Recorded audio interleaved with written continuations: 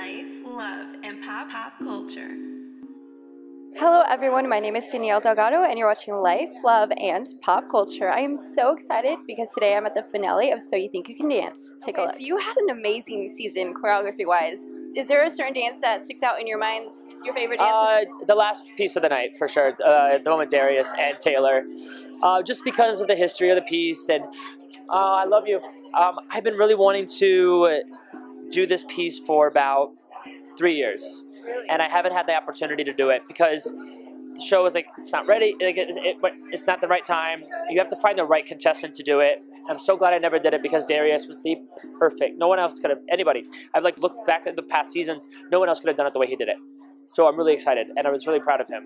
And tonight they did it the way it was supposed to be done. So the first time they did it, there was a lot of mistakes and I let it go because I was like, you know, the impact of the piece was really, it sent a really huge ripple through social media, but tonight was just on another level. And you may have thought there was mistakes the first time, but I gotta tell you, the first time I saw it, I like wanted to cry because it can relate to anybody. Like, there's so many people that are trying to be something, and everybody's trying to change them into something that they're not. Yeah. So they can relate to like everybody. 100%. You just recently posted a picture of you getting super excited for Halloween time. Do you have a costume in mind already? You and your boyfriend planning this? No, I mean, I might be working this year. A lot of my friends are really bummed because there might not be a Halloween party. No. But I don't know. We'll see. I mean, like, Halloween is a celebration all month. So it's about to start. It's about to go down. You're like my style inspiration. I mean, if you could see this dress, she looks amazing. Give us 3 things that we must have in our closet. I stopped her. Like an epic bodysuit that like fits your body and works well, because I feel like that can be thrown on with anything. A pair of like a silk dress.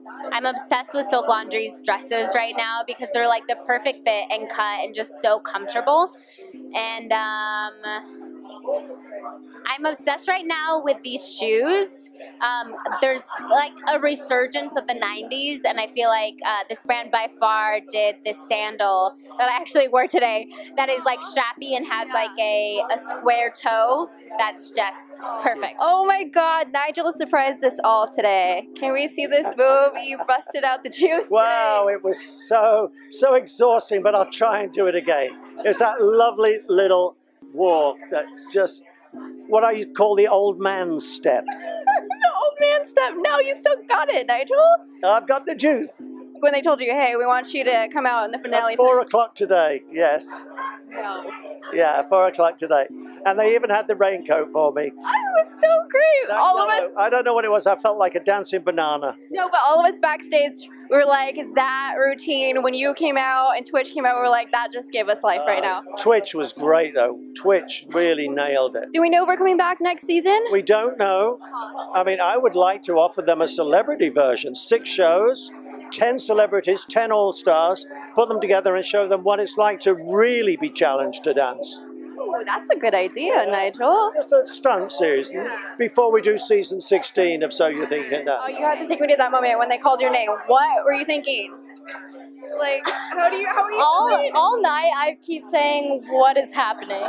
And that's how I really feel. Like, I can't believe my dreams are a reality, and it's the best night of my life. I can't believe it. It happened. I know, it's crazy. It's crazy, right? Crazy. Did you ever think this would happen? Like, did you ever think you would honestly be on the show and then be the winner? I always speak into existence and positivity. So I always said, I'm going to be on So You Think You Can Dance and I'm going to win. And look, it happened. So speak into existence. It wasn't the outcome that you wanted, but I think you had an amazing season. So tell me what stands out throughout the season for you. Honestly, just like being rejected and coming back and being strong, and just for myself, my confidence has grown so much. So I'm just so happy. Is there a moment that like really pushed you this season? Ooh, I mean, this is hard. This is like hard. So a lot of it has pushed me. But last week doing the 4 duets, I was exhausted. My body was dead. I was nervous about making it into the, it was just a lot. But I'm so happy. I love the ponytail one. Oh yes, the ponytail. Don't touch my weave. Don't touch it. Top 4 though. I mean, that's an accomplishment in itself. Yeah, it's a lot. Everybody keep on saying like last man standing. It's crazy being up here. going from like just, you know, a freestyle dancer, not trained, going all the way to the end. I'm just happy that I did that. Yeah, but you killed it for being a freestyle dancer. Like, you really did. You gave it your all. I did everything that I could. We started this way, we gotta end this way. How did it feel to come out and dance again? Oh my God. Listen, coming out and dancing on that stage was so many different things. It was exciting. It was incredibly humbling because I was the oldest one on the stage. I'm sorry, no, until Nigel came on the stage, I was the oldest one on the stage. I mean, you guys brought it. I heard that, like, they told you guys today. It was so much fun. And Luther Brown, man, shout out to Luther Brown for that incredible choreography. It feels good on the body, and man, just dancing up there with the energy of the future, man, it just doesn't get better than that, you know. You're gonna show me the moves though. Oh, I got you. Look, you ready for it? Okay. Look. This.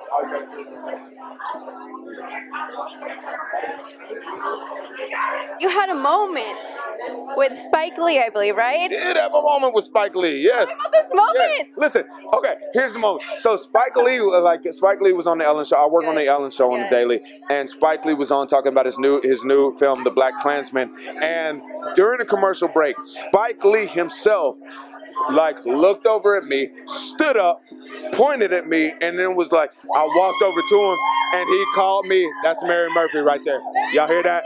Hold on, that's Mary Murphy. The hot tamale train has just arrived right now. Okay? It was scheduled. I didn't know the schedule. I didn't know it was pulling in right now. Anyway, but Spike Lee came up and he was like, and he called me by my government name. He was like, Steven. I was like, oh, it's going down. I got to play it cool, but Spike Lee just called me by my name. It's amazing. And I mean, that's inspiration, you know? Amazing. That's inspiration. If you can relive this whole experience over again, what would you change? What would you do differently? Or would you keep everything the same? I would keep everything the same. It's in my blood. This was supposed to be my journey. I believe in this journey. I believe in my process, and I believe it turned out exactly the way it was supposed to. Yeah, and hopefully Mom is on board now. Yes? Yeah! So great. I'm sure that no matter what happens after this, you're going to have an amazing career. I want to know what inspired Mary Murphy to get started in this industry. Well, it's kind of a long story. I'll try to make it short. And I started studying modern dance, jazz, ballet, and I still, I was getting a degree in physical education and a minor in dance, but the minor came only after I fell in love with it, and I thought, well, I'm going to teach dancing to kids in school, and I wanted to deal with special education and creative dance.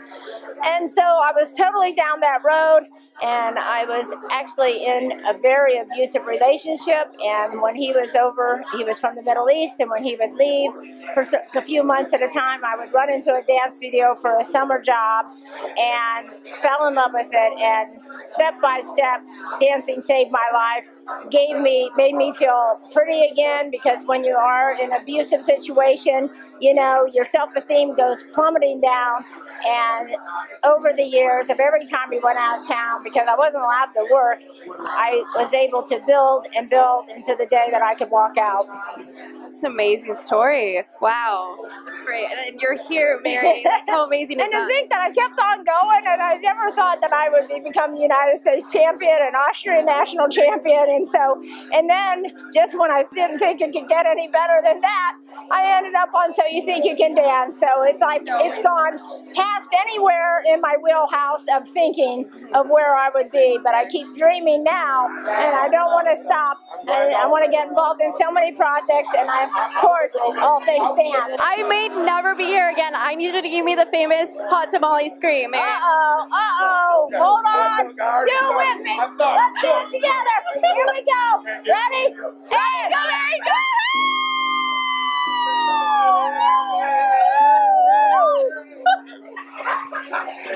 She's the best right now. I'm sorry, I'm crashing interviews, but I'm gonna just back on out of this thing. Let's I'm crash it. Crash it. You crash it. And you crash it. Yeah. Oh, that's a Fidelli not exclusive right there. Oh. Okay, go. Well, that's it for me on the red carpet of So You Think You Can Dance. Thank you guys so much for watching, and don't forget to tune in next time as we discuss more life, love, and pop culture.